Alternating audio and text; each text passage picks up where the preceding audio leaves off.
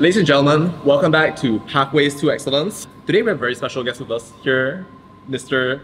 Nick Khaw, the head of Khazanah Research. Did I get it right? The research team in Khazanah. The research team in Khazanah. Amazing. Okay, great. So Nick here is a tremendously distinguished individual and also a senior of mine from high school, from SMK Damansara, Utama. I'm not sure if you actually remember those days at all. I do. You do remember those days? Yeah. Whoa! Okay, wow. Di sini kami ditunjuk. That one I don't remember. Yeah. That one I don't remember. Just like a part of the brain just conveniently shut off right there. But anyway, Nick graduated from Harvard University many years ago. When was it exactly? Do you remember? So I was college class of 09 and I did Kennedy School class of 2015. Wow, okay, cool. So you went on after, well, completing your bachelor's towards studying like an MPA, was it? That's right, MPAID, yeah. I see, cool. Pathways to Excellence is aimed essentially at showcasing very much examples of people who have managed to achieve excellence in education throughout the course of their lives, and also to hopefully inspire some of you out there to seek out this pathway as well. And Mr. Khaw here has Nick. perhaps Just Nick, yeah. No, Nick here, okay, will have some incredible insights to share with you guys about perhaps even what Khazanah thinks of education, and also perhaps how human capital can be developed, or I guess a desirable pathway through which it can be developed in this country right here. And before I go too much into the woods, so then perhaps I could begin asking you a couple of questions. Sure. Would you share a little bit about, I guess, your early educational background, and maybe also what eventually led you to decide to study at Harvard? Sure. So first of all, thanks Victor for having me. I'm more than happy to make time for fellow SMK DU. So I was actually SK and SMK Damansara Utama. So basically from standard 1 all the way to form 5, I was in the DU primary and secondary school. And why I chose to go to Harvard, actually it's not very exciting. So unfortunately for your business, I don't really have a very interesting reason other than actually more so than wanting to go to Harvard, I wanted to go to the US. And the reason I wanted to go to the US is for pop culture purposes, and pop culture purposes primarily, right? So I watch Friends, I read Archie comics, I follow all the bands, I watch all the teen movies, watch Angel and Buffy, all this, a lot of very American kind of pop culture stuff, and I thought, okay cool lah. Then I'll go there and then, you know, go on road trips and go to concerts and all that kind of stuff. So it really was nothing more sophisticated than just this dude who just watches a lot of, consumes a lot of American pop culture and says, okay, I would like to go to the US. And then the Harvard part actually came later because I got a JPA scholarship. Yeah. And at the JPA scholarship, they made us take the SAT sort of practice exam every Friday afternoon. Okay. So after prayers, then they make everybody sit down in the hall, they time you and everything. And depending on the scores you are getting on those results, then they'll decide what kind of schools to let you apply to. Because there's an application fee, they pay for it, they also want to make sure that it's somewhere you could be competitive at. So that's only when I started to narrow down to Harvard, and so I applied for a lot of the standard Ivies on the East Coast. That was the genesis of how Harvard came to be. But really the main thing before that is the pop culture and wanting to go to the US. Wow, okay. It seems that we had a rather similar childhood in that respect right there. When you mentioned like Archie comics, I immediately think of Betty and Veronica fighting over this orange-haired dude who basically just kind of hangs out right there. Classic American culture. Alright, okay. So then, okay, maybe could you share a little bit about like what you remember like DU to be like? I mean, like, of course, everybody has a different kind of like experience of school, right? But I guess like what was that experience like for you? Well, I had a great time. I did a lot of different things. Okay, so it's a bit like this, right? Like there's a journey through life, and maybe there's a path that you take, and somehow something you do like course corrects you to another path. Okay. I don't say course corrects; it just brings you to another path. Okay. And one of it was in DU because you know, in Form 3, a lot of friends of mine were joining the Interact Club because in Form 3, for some reason, only in Form 3 you could join Interact on Leo. And my friends were all joining Interact Club. But I joined Leo Club because the girl I like happened to go to Leo Club. See, this is how I make decisions in life. I see. You know, it's not very sophisticated decision making. It's just follow the girl, follow the pop culture. You know, I got to be president of the Leo Club, and that's when I actually like first learned to really take responsibility for stuff. Right. Yeah. I wasn't exactly the most disciplined student. I mean, I did well in school, but I wasn't the most disciplined. Like in Form 1 and Form 2, I was actually sacked as assistant class monitor. Can you believe that? Who gets sacked as assistant class monitor? I mean, class monitor fine lah. Who gets sacked as assistant? Because assistant, you don't even do anything, and then you get sacked. I think because of the little club, then I had to take accountability for what the club did. And so I learned a bit of responsibility that way and stuff like that. But overall, I think also the chance to just hang out with a bunch of different people because so in school I played football, so you meet different people. I played basketball, you meet different people. I think just that part is quite important. Okay, cool. Great. Do you feel that some of your early educational experiences will eventually prepare you for your subsequent journey to Harvard? Because like, if you think about it, like, you know, a lot of people, they say that like the SAT is a test that is pretty difficult to prepare for. I mean, like it requires, of course, like very strong verbal fluency in the very first place. So I'm just wondering if like maybe, I guess like there were influences at home that led you to eventually have so I saw this, that affinity. Yeah. So I saw this article of you that you read hundreds of books in a year. So what's your count in a year? That particular year, it was like 400. Okay. So you can read a book a day, essentially. It was a crazy year. I spent 15,000 ringgit on books that year. I literally took a book every single day. It was like... Yeah. Okay, I'm not so prolific as you. So in a year, I try to read on average about 3 books a month. I try to get to 36. So I eventually get about the low 40s at the end of the year. Yeah. Mid 40s, that kind of thing. But I think this reading thing from young was always there, and that one is credit, of course, to my parents, who, you know. So one of my favorite books of all time, or favorite series of all time, is the Sherlock Holmes by Arthur Conan Doyle stuff. And I actually have a book. I still have it at home, which is the Adventures of Sherlock Holmes, and I think it's Penguin, Penguin publisher type. And I actually wrote like, this is the property of Nick Khaw from Tri Mushtari, so then I was 9 years old. And I think that the reading, I've always enjoyed reading. I think that makes quite a bit of difference. And in fact, if I think back to when I was preparing for the SAT, my friends in UITM, Intech, Shah Alam, the ones who were most comfortable from the start with the verbal part were those who actually read a lot. Of course, there's some of it is privilege because, yeah, you buy the English books, you can afford books and that kind of thing, or you can have time to read or go to library, that kind of thing. But I noticed that was a correlation that people who read more tended to be way more comfortable or pick up the verbal stuff a lot easier. The math is easy. I think the SAT for the average, let's say, high-performing academic student in Malaysia, because the math is no more than from 3. So the way I would say it is that actually if you're going to approach the SAT, like get 800 on the math, because then you have a base already, and then after that you work your way up the verbal stuff. Would you share a little bit about, I guess, like what the environment was like for you at Harvard and like how you eventually adapted to it over the course of time? So I thought myself as a really like hotshot writer when I was here, right? Because again, I didn't learn the fundamental, I just write. Then you go there, so my first writing class. So in Harvard, every freshman, first year student has to take something called expository writing, so expos. And then you can choose one topic. Like mine happened to be murder, so you write about murder. But my first essay that I had to write and submit, I got C+. So I think very fast, very quickly still this first semester, first paper. So this is like, the semester started early September. This is maybe like mid-October, right? Yeah. So very early on, I already got like, oh crap.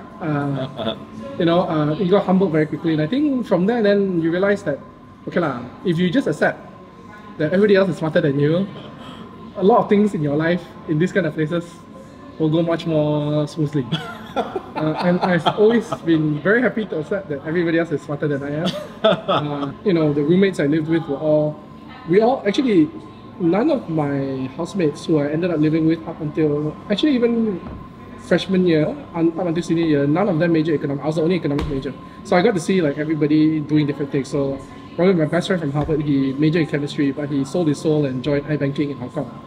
But the thing is that like you realize if you just learn to deal with the fact that everybody else is smarter than you or that kind of thing, and you sort of accept that, hey, okay, so they accepted you. Maybe there's imposter syndrome, because I think there will always be imposter syndrome for many people, myself included, if you go on, whether it's in university or work or whatever. But you try to at least tell yourself that you're here also for a reason, and that maybe you are a mistake, but the probability of it being a mistake is probably not high. So you try your best from there. I see. And I think getting humbled very early on was actually very important for me. But the other thing also, Victor, I mentioned I wanted to go for the pop culture. I wasn't going into Harvard trying to get a 4.0 CGPA. I'm trying to go there to like... Very different from general. Live the American... I mean, obviously get decent grades, right? Like, not to say I want to flunk out or whatever, but at least enjoy the lifestyle of being there. Oh yeah, for sure. Okay. Okay. So did you get your wish to experience American pop culture? Oh yeah. I mean, like freshman year, I went to my first mosh pit, Taking Back Sunday, so that was nice. I went with somebody who went to Yale, Joyce Tagal. We went together, and then I had a bunch of road trips. But I think at the same time, the part was cool was also I worked a lot of different jobs on campus to try to. Because when you're undergrad, especially undergrad, right, you don't have a lot of savings, so you need to make some money. So I worked. My first job there was actually as a toilet cleaner. I paid $11 an hour. That's really good. So I cleaned bathrooms. I worked in the mail room in my dorm or my house. I was also a research assistant. Okay. That one pays just a bit better than the toilet cleaning. So maybe the toilet cleaning is actually more value added. But yeah, because at the end of the toilet cleaning, I was earning about $12-13 an hour, so that's pretty good. And then if there's overtime, you get time and a half, which is really nice. So basically, what I'm trying to say is like, I got to do all those things, but I think the other part of it, which is like working the part-time jobs, which is what you see in Archie comics, all that kind of thing, I also got to do that. Okay. And then you make some money at the side, which then you can do your spending money. I see. Okay, interesting.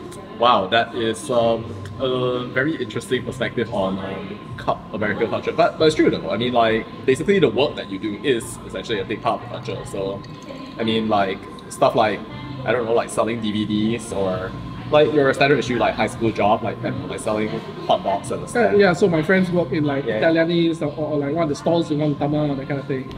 Okay. All right then. Well, okay. So I guess like as time went by, so then yes, you were kind of like in that environment, right? Where as you mentioned, basically you felt that you were humbled like very, very early on. And I agree absolutely. Like I can identify with that. Like as time has gone by, right, I've gone very much away from like the whole like, oh my gosh, I need to be smart right here, or the smartest person in the room, to realizing that there's an entire universe of people out there who are much smarter than me. Like even in this country alone, right? Like I get to see like many of these people on a day-to-day basis. And that being said though, so like as you kind of confronted this for the first time, right? So then I guess like how did you feel your, I guess, intellectual experience being shaped along the way? Like through this whole, like a tsunami of like different like job experiences and like also different classes that you're experiencing. Like I guess how did they eventually like shape the way that you were thinking along the way? It's a good question. I think to be honest, at the very start, I was unsure about intellectually where I stood on stuff or my opinions on things and that kind of thing, because I found that like, hey, when you read this book or this person talks to you and you're like, hey, both sides are pretty persuasive. I mean, there are some things that I was probably more sure about, but there were a whole bunch of things which I was like, hey, both also very persuasive. Am I just being a lalang here? Over time, the more you read, the more you talk to people, and then you hear these different perspectives. Actually, I just think that a lot of humility is required when you try to actually apply yourself intellectually, in the sense that you have to realize like everything you read, even if somebody summarized the entire literature for you, it's because you read a literature review, not everything yourself. And there's only so much that you know, and you have to be humble about what you know and more important what you don't know. So the only social media I have really is Twitter. I don't really tweet, I just retweet academic papers most of the time. But I realize I don't have a lot to say with certainty, but the amount of people commenting on stuff with such certainty on Twitter, unbelievable. Right? And I'm always like, really? I mean, how can you be so sure? And this is in part because I think the world is, it's a bit philosophical. Like, I think the world is probabilistic. Yes, yeah, that kind of stuff. And sure, there's stuff which is high probability, but you have to also, especially when it comes to things which aren't facts, right? So, okay, water is made out of hydrogen and oxygen, fact. Yes. Right? But if things that aren't facts, let's say like, what is the right move for the government to do at this point? Not a fact. Not a fact. Yeah. Right? I think a lot more humility is required. And I see sometimes the way people do it, they're very, very certain. And I think that any opinion that doesn't come with some degree of uncertainty should be discounted quite a bit, right? In the sense that like this person has a strong view, but isn't telling me what are the limits of his or her view, and to what extent it can be used, that kind of thing. So I would say a lot of my thinking has moved. So the intellectual path for me has moved from actually being like an 18-year-old who's like super opinionated, I was in the debate team, all that kind of thing, to somebody now who's like, I don't know, man. It could be, but then if this happens, perhaps, something of that nature right there. Or just like, you know, different tools for different situations. Don't be a hammer looking for a nail kind of thing. A lot of things you have to understand within the context. Don't be so quick to say this or say. I think certainty is the silent killer of intellectual exploration. Okay, wonderful. As we now consider like your time now at Khazanah, would you maybe share, I guess, what led you towards that path out of the multiplicity of possible paths on which you could have gone? Sure. So I was a JPA scholar. So after I finished college, I reported and they assigned me to the economic planning unit. So I was there for just under 2 years, and then I got transferred to Khazanah. And I got transferred to the research team in Khazanah. I see. And I've really just been there since. So my JPA bond probably ended in like 2013 or something. So I've still been there since. And I think more than anything, the reason I'm still there is because I think the learning curve every year has still continued to grow. No day is ever really routine, and you get to just do a lot of different kinds of interesting projects. So for your listeners who are looking for internships, please feel free to give them my contact. As for the Research Institute, my role within Khazanah has always included stuff in helping government. So whether it's MOF or usually the economic ministries like PU, MOF, MITI. The Research Institute was then carved out in 2013 to be its own entity that does policy research. So I'm the head of the research team in Khazanah. We do investments research, or rather research for Khazanah. But I think when you're head of research, you are ex officio also trustee of KRI, in part because we also have a lot of policy touch points with government. So that's kind of the journey. It's not very interesting other than like I was in JPA, I got signed, I got transferred. But along the way, then the intellectual learning curve of being in Khazanah has been really, really very good for me, and I really appreciate actually the journey. Amazing! Wow, okay. So that should offer some icons of hope out there for many Khazanah scholars as well. Well, I guess, would you maybe share a little bit about, well, those challenges and why you feel that those challenges have been, well, intellectually appealing to you? Then yeah, that would be great. So maybe like you could perhaps start by like give me an example of like what you might do in the course of the day, how that might perhaps fit into a grander picture of like. Now, I'll give a fairly recent example from things we worked on, right? So in Khazanah now we have the Impact Fund, which I'm also heavily involved with. And the Impact Fund is very mission driven, so we're trying to solve issues that Malaysia faces. So an example would be food security, this example, right? So there's a lot that I read about food security out there, and everybody's very focused on agri-tech and all that kind of stuff. But really, if you think about it, a very complex problem, it is exceedingly unlikely that a single actor alone can find a magic bullet to solve a very complex problem. Like, how do you think about food security? And so then part of the thing we try to do is think, okay, let's say we really tried to solve this, and let's say it wasn't just Khazanah. If we could imagine a bunch of different folks working together to do this, how would we think about it? And so really we think of, or we came up with something where food security is like, for a given crop, let's say rice or whatever we want, you could actually think of 3 different ways where you could ensure that you have enough, especially during the crisis. Of course, you can produce more, so you can increase the productivity. Agri-tech, that all matters, it's true, land use, all true. But also, what about the government's role, especially the Ministry of International Trade, or they call it Investor Trade Industry now, in finding strategic free trade agreements to secure food. Trade is actually the most efficient way of getting stuff. Sure. So give you an example. Malaysia, we like to think we want to go towards 100% self-sufficiency in all the food we want. There's only one country in the world that has that now, and that's Thailand. But Thailand, even though it's 100% food self-sufficiency, it looks great, right? But you look at international rankings of food security, they're actually way below Malaysia. And that's because they have 30% of the workforce about there producing 10% of GDP, which is agriculture. It's very inefficient. to get the 100%, the last 1% or percentage point, you're putting so many more resources because land is diminishing returns. So ultimately, I think we have to look for trade. And then the third one is a stockpile, where in times of crisis or whatever, just have something where for non-perishables, just make sure you have a stock of it somewhere. A lot of countries have stockpiles. We should also think of it. So for a given crop, we can decide what is the right proportion to trade, which is a government thing to find the FTAs. To produce, okay, that could be private sector, and then stockpile, which is government, or maybe even some NGOs or whatever. So if you put things together, right, complex problems, different players trying to solve it, and then coming together to do that, I think that's the kind of stuff we try to work on, because those are issues facing Malaysia, and that's the kind of stuff. I mean, of course, we also do the very standard macro research, financial markets research, equity research, all that stuff too. But the more interesting problems are these more complex ones. Yeah, and it's a very, very important problem to deal with. Like, if I can cite a historical example, so like, you recall the illusion of superabundance in the Great Famine of China? Sure. Yeah, basically during the time of Mao Zedong, essentially what happened was that, for various reasons, we don't exactly know at this point, essentially what happened was that, well, China somehow thought that it had enough grains to essentially sustain the entire population of China, but then essentially what happened was that the officials had been apparently inflating the amount that was actually available in the coffers, selling those amounts off, the net result of which was how many millions of people died? They collectivized agriculture, and then they realized, oh crap, we need to make sure we have enough grain.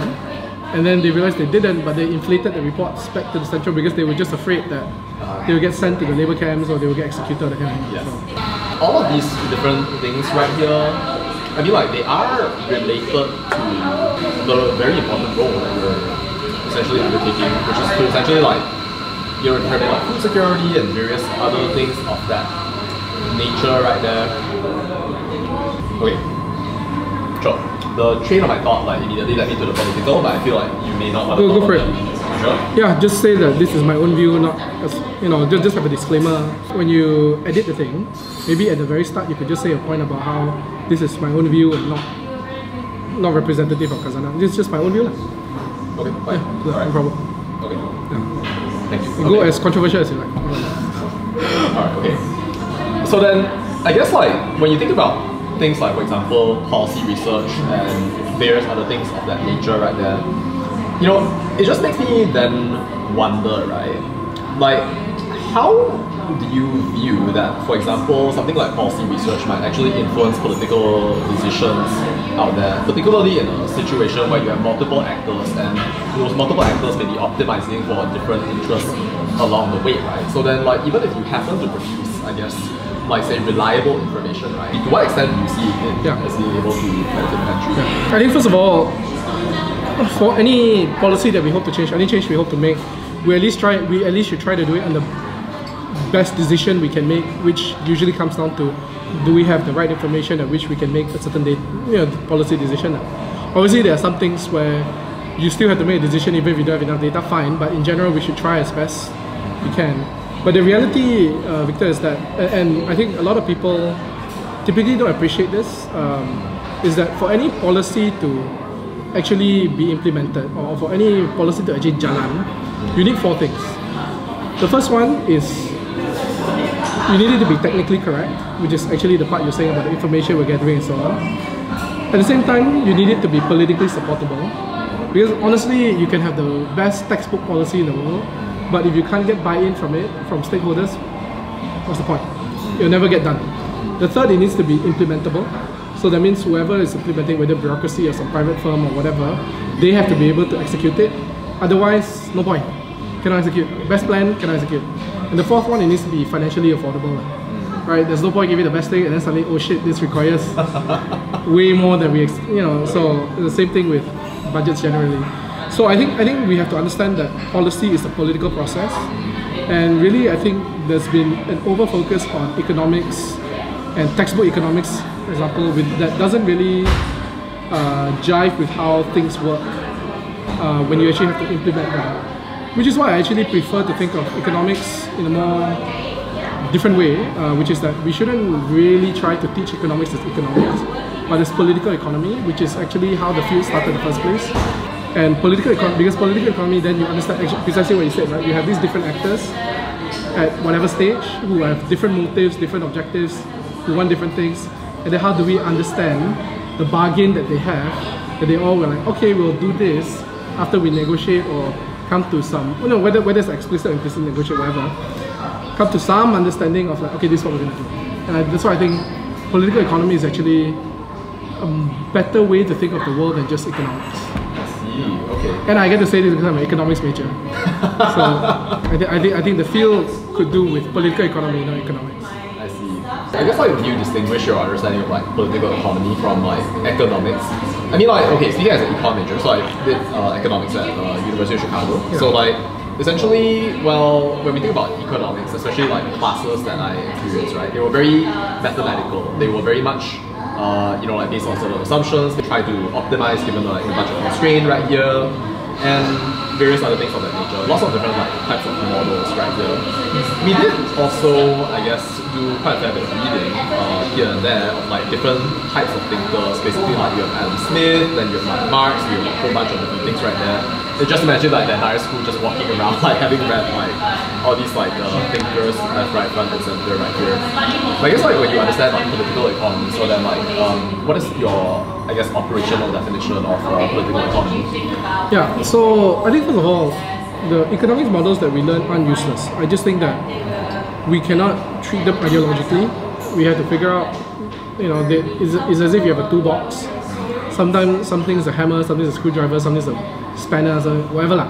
And then try to figure out for the right situation what the appropriate method should be, or what the appropriate model you should use should be.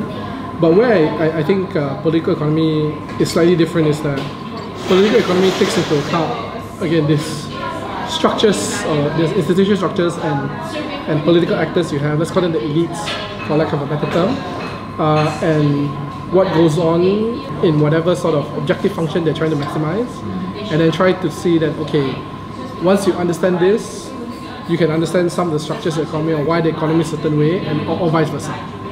Just to give an example, right? In 1688, the UK, or rather England, had the Glorious Revolution, which was basically the removal of Charles II, and they brought in William the Orange and Mary.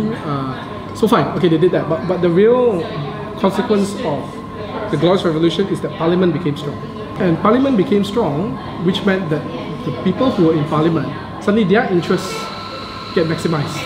And these were a bunch of merchants and commerce people who are trying to make money. And so property rights will come from these kind of folks because they want to protect what's there so they can always get rents from it or whatever. If you contrast that with, let's say, another place, the Middle East, or the Ottoman Empire, where, let's say, military conquest is very important, or even religion is very important. And if you get legitimacy from the military might, or from religious orthodoxy, then you're going to have policies that support that. But if your legitimacy comes from like a bunch of commercial people, then okay, like you get commercial policies. So I think economics alone doesn't recognize that. I think political economy, then you say, okay, like these guys have different things, and in part this is an argument why there was a great divergence between the Middle East and Europe, and one of the arguments is actually these forces of legitimacy, which is a very political economy argument rather than strictly economics. Well, as I guess like you move on, right? So towards leadership within Khazanah, right? Like how do you see, I guess, that like some of the things that you were, I guess, thinking about or learning about, like even as you went through Harvard, right? Like started to manifest also within your career? Well, to be honest, for leadership, I don't know if I necessarily would say that Harvard really influenced me that way. I mean, yeah, I had some position of leadership even in Harvard itself, but I don't think those necessarily influence the way I thought about leadership as much. Of course, it gave me some experiences. I talked about the Leo Club earlier, so I was also like, for the cleaning toilet thing, I was also a captain. So you lead crews to clean dorms and whatever.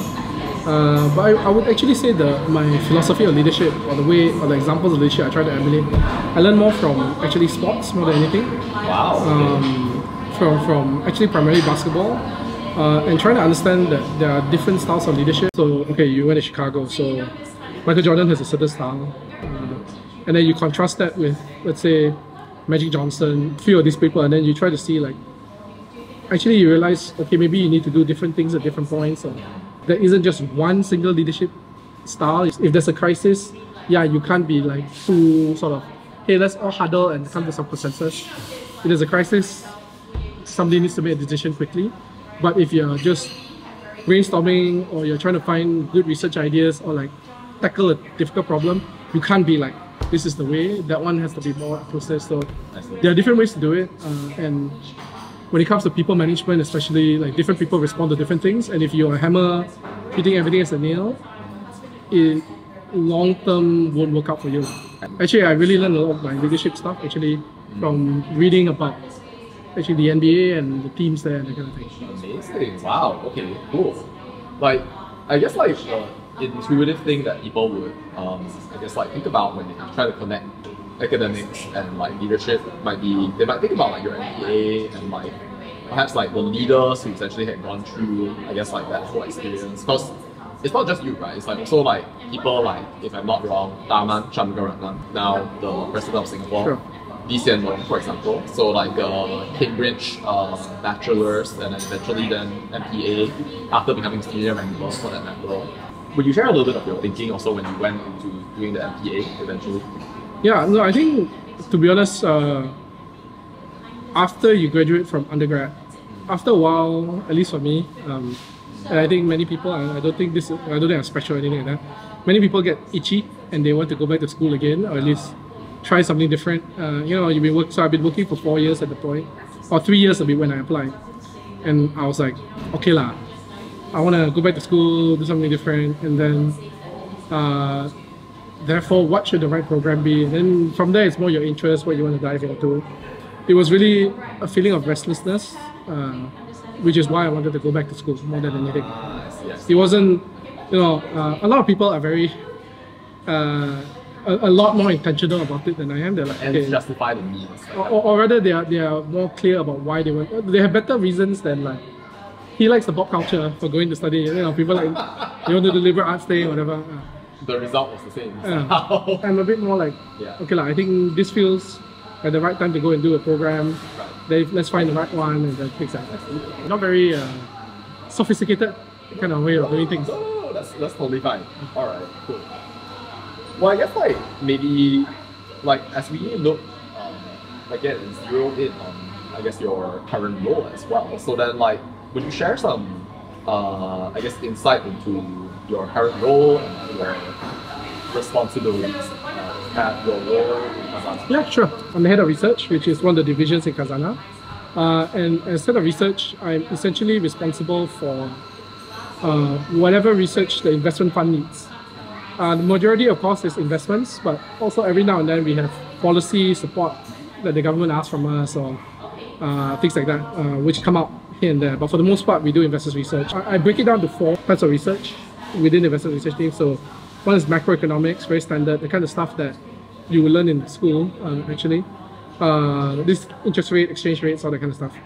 Second stuff is financial markets, especially public markets, where this is the markets itself, right? So a lot understanding the equity markets and things like that. The third is sector research, sector-based research, where you're looking at new themes. So let's say maybe you might look at consumer, or you'll look at semiconductors, or you'll look at healthcare or AI or whatever, right? So that's sector-based. And the fourth one, I call it corporate research. And that one's a combination of 2 things. It's value creation, meaning like, okay, let's say because Khazanah, we have large holding some Malaysian companies.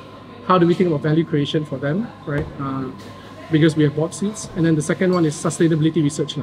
So because this is not, it goes beyond just the ESG stuff, but also how do we think about the impact of climate adaptation on these companies and things like that. So those are the 4 things we generally do with the public policy stuff. Amazing. Okay, cool. And on top of that, we also are in charge of all the knowledge events. So Khazanah, we have an annual forum called the Khazanah Megatrends Forum. So the research team is also responsible for that. I see. Okay, cool. So then, now as we move forward, I guess maybe could you tell me a little bit about, well, you're thinking about human capital and its, I guess, importance for this country as well?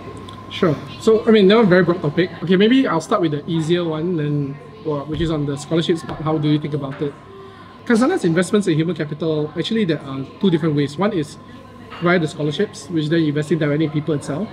Then there is something called Yayasan Ame, which also has done the Trust School program. At the same time, of course, Khazanah has also invested in things like recently 42 Global, which is computer science training program for graduates or people who aren't sure if they want to go to university, like those kind of folks, right? So there's the type where we invest in the companies that do the training. Then there is like starting a program to work with schools, and then the scholarships. We also have something where we work with Malaysian graduates, local graduates, to try and get them placements in Khazanah and then train them a little bit or in our companies, and then after that hopefully they're able to find jobs elsewhere. So there's a strand of stuff that we try to do. And you know, ultimately I think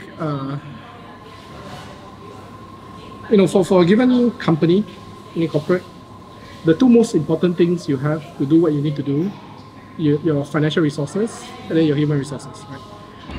So I think if we look at it that way, how you handle this part says a lot about a company. You know, a lot of people say, oh, our people are our greatest asset. Okay, really? And I think then it comes to kind of training you want to give them, the kind of opportunities you allow them to do.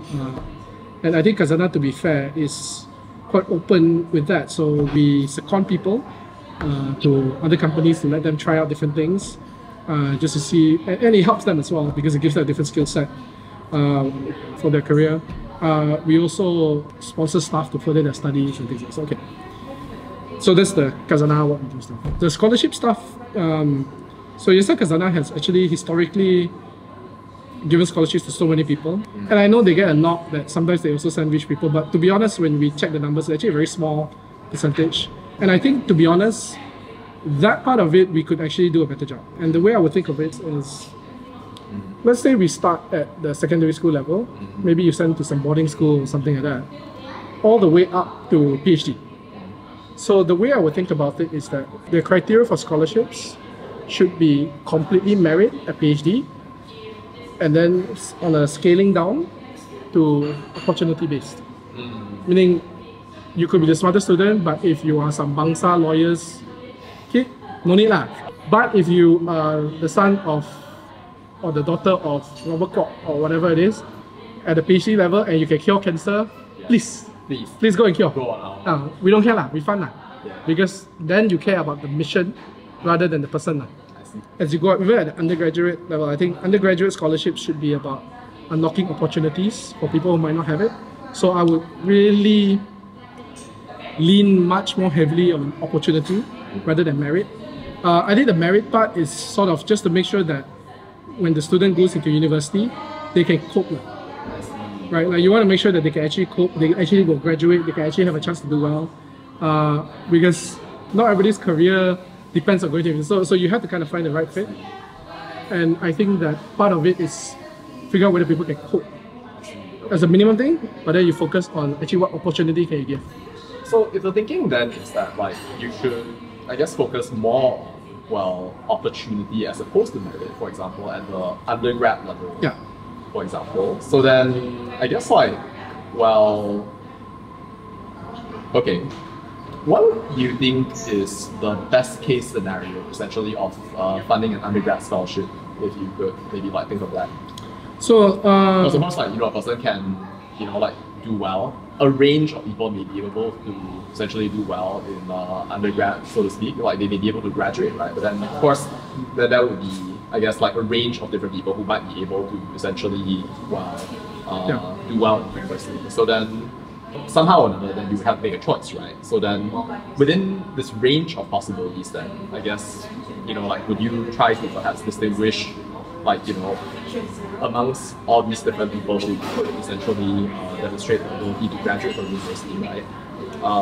Would you try to choose, I guess, like best case scenario from like all these possible people that we might fund? So I don't even know how we would think about a best case scenario. Is the best case scenario somebody making a lot of money in their first job?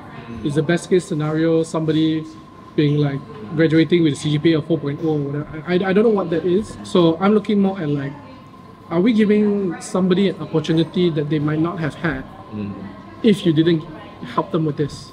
So maybe they wouldn't have gone to university at all, or maybe their university options were more limited, and that kind of thing lah. And I would look more actually ex ante than ex post, right? Like, can we help this person? And that would be my area of focus rather than ex post, because I think at the undergraduate level, to be very, very honest, it's very rare that undergrad makes a groundbreaking discovery. Rare. Of course, happens, but rare. So that's why the PhD, I'm fine to fund whoever you go to. But at the undergrad, I would much rather focus on giving people opportunities. And because it comes with not just the education, but the network you might get. And maybe you're like, okay, this person I meet wants to start a business, now I can start because I know this person, or that kind of thing. And so, whose sort of opportunity set can we increase the most by giving them this scholarship? That's what I think. Cool. Well, alright. Now, I guess maybe as we kind of like move forward here, maybe we can discuss what you're thinking about as you think about Khazanah's strategic direction in a world that is naturally moving more and more into AI technologies, and also, I guess, like a world where food security is paramount. I mean, I remember reading actually an article just the other day about how, I'm not sure if you saw this headline, but the price of rice essentially increasing. But do you feel would be essentially Khazanah's, or Khazanah Research strategic direction in, I guess, like this world moving forward? Okay, so I think things like AI and food, they require different approaches. There's some sort of interlinkages, especially on the planting side. Maybe you use AI to give you better sensors and whatever for the climate. All that's fine.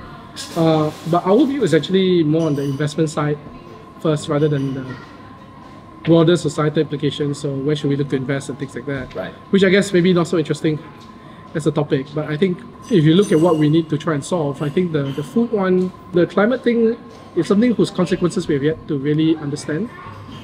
Really, because we know for a fact that weather systems are chaotic, right? Like chaos theory, chaotic. So small initial conditions can change a lot, and we are like in quite unprecedented temperatures if you check the summer. Global boiling. Yeah, and all that kind of stuff, right? So that one is one thing. The global warming is a very direct effect, right? It's hot. But what is the impact on the climate thing? I think we don't know yet, right? And if resources become more scarce, and this is true throughout history, little ice age lah, whatever, if resources become more scarce and more volatile, there'll be more conflict. Like people will fight because they want to be, yeah.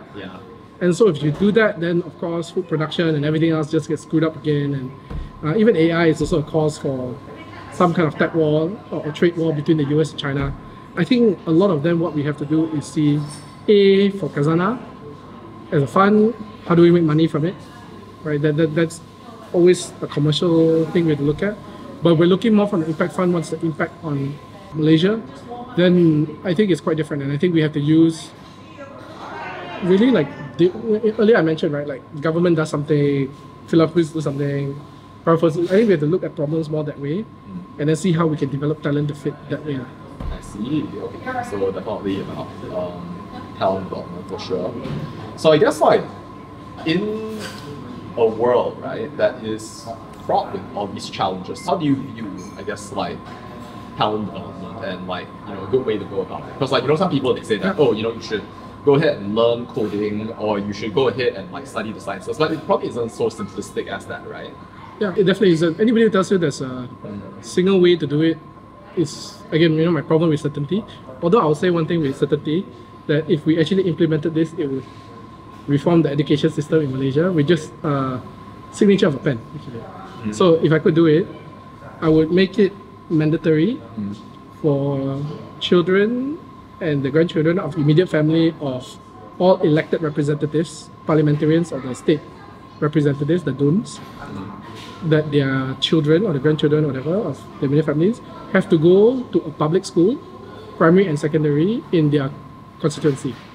So then you force some ownership. Instead, like you got some parliamentarian, maybe they represent some constituency in rural Pahang, but then they send their kids to school in KL or like public school in London or whatever.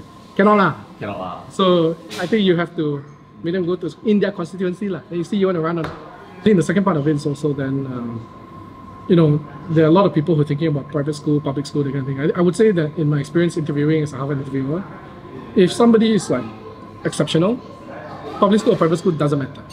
They will be exceptional anyway. Yes. I think where private school might make a difference is if the student is not going to be elite or excellent academically, then it increases the floor, but it doesn't increase the ceiling. Because I think public school, the ceiling floor is probably wider in terms of the achievement. Private school raises the floor, but I don't think it changes the ceiling. Right. So I think like. So what you're saying essentially is that like when it comes to exceptionality or something that lies like excellent, your thinking is about excellence, right? Yeah. And then public school, private school doesn't matter. It doesn't matter because you know, like even in order to achieve excellence, you have to invest in yourself and to continually self-reflect and then refine like different things. And the most sort of driven, ambitious students will do that anyway. They'll do that. Whether you send to the private school, public school. I mean, like, I'm sure that a lot of your own education wasn't just from like, listening to teachers in school or that kind of thing. Yeah. And so I think the most driven students will find it anyway. So maybe for the parents or like who listen to this, like, if you really believe your kid is exceptional, save the money. Then just go to public school. If you think that your kid is not and they need a higher floor, then maybe private schools for you. I think the most important thing is actually something Darwinian, which is like you just have to be adaptable at every stage of your life. If you're not adaptable, that's when you die. And I really think that the single most important trait that anybody can have to continuously be able to go on is to be adaptable. And when it comes to then talent development, it's like, okay lah, this thing comes up, can I learn it? Or can I learn it quickly or that kind of thing? And if your answer is you are willing to try, that's already a massive step over someone who's like, I still want to use the calculator rather than Excel. Right? And so I think being adaptable is like the most important thing. How do you teach that? I don't know. I'm not a parent, so I don't want to give parenting advice or that kind of thing. But I think anywhere where you can put a student and train them to be resourceful is really important because I think that is extremely important. Yeah, for the adaptability. Yeah, it's like, and how do you even do that across like an entire society? I mean, that is a broad question, as it were. Okay, well, I guess now kind of moving onwards then. So, would you share maybe how you feel that artificial intelligence, right, especially at an age where people can just use ChatGPT to just generate like different things here and there, well, I guess like reshape education at large, like within this country and in other countries as well? So I think maybe we should distinguish between artificial intelligence, the one that when we talk about ChatGPT, we're talking about generative AI. Before this, the 2018 one was all the deep neural network stuff, which is the deep learning stuff. And I think both types can really help education. Let's be honest, right? Like, I mean, for work now, we still use Bard and ChatGPT and all of that. Like, we would absolutely use it. It's a tool. Why not use it?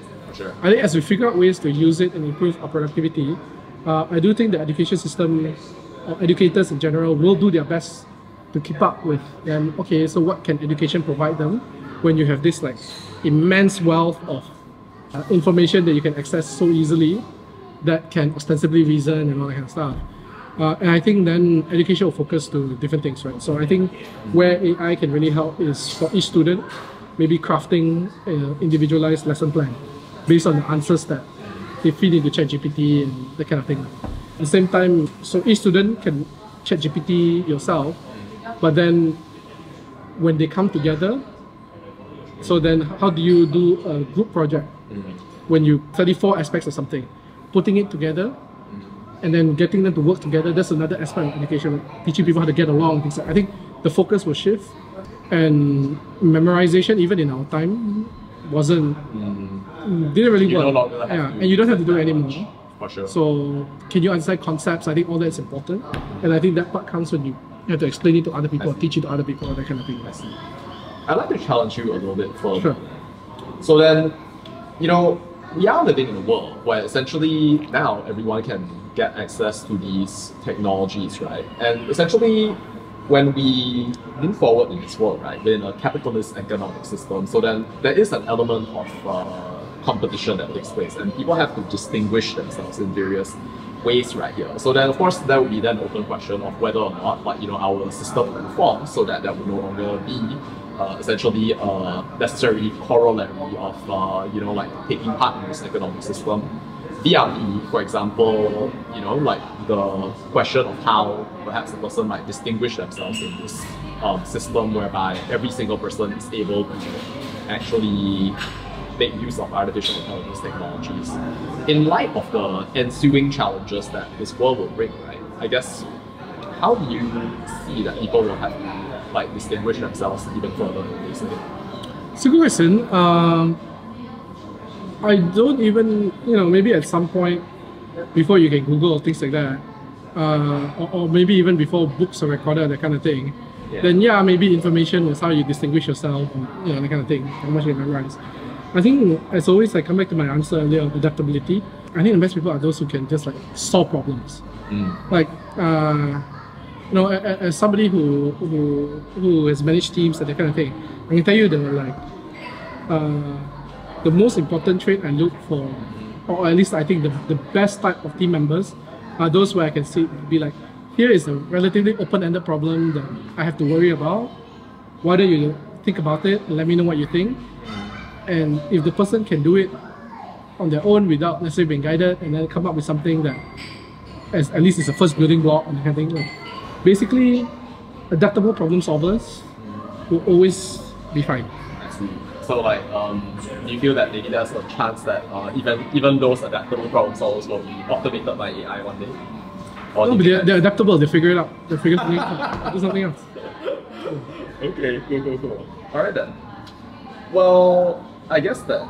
So I was going to ask how you would define the robust education in our contemporary world, but then I do see that you have like some inkling of that already. But I guess now, when we think then about the education system, right? I guess, do you have any thoughts on how it might, I guess, face challenges in adapting like this? Yeah, sure. I mean, technology will always move further than policymakers and regulators. And schools are still worried about how they're going to get kids to stop bringing phones into, that kind of thing, right? Yes. But I think the very best educators will try to incorporate new technology as best as they can. But it will always lag, and students will always be faster. Whether or not we are willing to revolutionize the education system, I think it's not really that important a question. In part because I think that a system will always move slower. So by the time you go through all the bureaucratic process to do it, some other technology is already here. The most important thing ultimately is for teachers to try to adapt. I mean, ultimately, the education of a child, the parent is the accountable one. It's not the teacher, right? I mean, in the end, it's the parent, the individual child. So the parents also then have to be prepared to invest in trying to understand how to educate and train their kids with new technologies and things like that. Right, yeah, because it's like, it takes two hands to clap, right? The teachers are responsible for what goes on in the classroom. The teachers are not responsible for an individual child. They're one of the parents. So then, I guess, do you have any thoughts on how schools at large, whether national or international, can evolve to equip, I guess, students for a future that's heavily influenced by AI and other technological shifts? I think it might be interesting to think about the example of Mr. Nadiem Makarim, if you're aware, the Indonesian Minister of Culture, Technology, Education, stuff of that nature right there. After implementing the whole Merdeka Belajar concept and then essentially onboarding thousands of teachers into essentially different forms of software to unite the entirety of Indonesia and essentially coordinating whole open data standard within Indonesia that has led in turn into the ability of the Indonesian government to, I guess, analyze data, to even incentivize schools to perform well and to learn from the best performing schools, right? It does seem that there are some moves out there that are interesting in our neighboring countries at large. But I guess when you think about Malaysia at large, right? I guess what do you see as some of the unique challenges that we face at this stage, and I guess what are some of the things that you think that we can do? Unique challenges. I think we are a particularly risk-averse society. We probably value tradition and conventionality a bit too much. So I mean, someone like Nadiem, who obviously because he founded Gojek, and so has the entrepreneurial background, willing to at least try different things. I don't know that even if we have a minister or a director general of education that's willing to like try things in Malaysia, whether then the inertia at the teacher level or even the parents will be like, you want to try this with my kids' education? Go fly kite, you know? I worry about that because I think as a society we're quite risk averse. So I think the number one thing is, okay lah, then you need somebody who has a bit iron fist to be like, hey, for sure, we're all changing, nothing you can do about it, let's come along for the ride. Because even Nadine, how was he to know that this thing was going to work? He had to try lah. Yeah, sure. And I think these kinds of things where people are willing to try ambitious, bold things should be rewarded, even if the outcome, whatever outcome's the outcome, but you have to by just doing more of it, and then you never know what might work. And I think Malaysia, if you talk about unit I think we're a bit too risk averse. Singapore, I would say, is the same thing, where we like conventionality a bit too much. Yeah, I mean, particularly if we think about like, switching from science to math, English to Malay, that sort of thing. Of course, maybe there are like some political reasons behind that, but of course, like, there's the maybe like lack of political will to actually like, as you said about like iron fist, and then make sure that the people who are actually within the schools are able to actually teach English and implement that program. But okay, that's something to think about for sure. Now, I guess like my last question on this then, I guess, would you share, I guess, like your philosophy on education at large? Like, do you have a thought on, I guess, the importance, I guess, of education for the development of, well, not just like ourselves as individuals, but also our society as a whole? I think if I give you my philosophy, it's also with somebody who has had the privilege of going through what I went through, which won't be readily available for most people. Yes.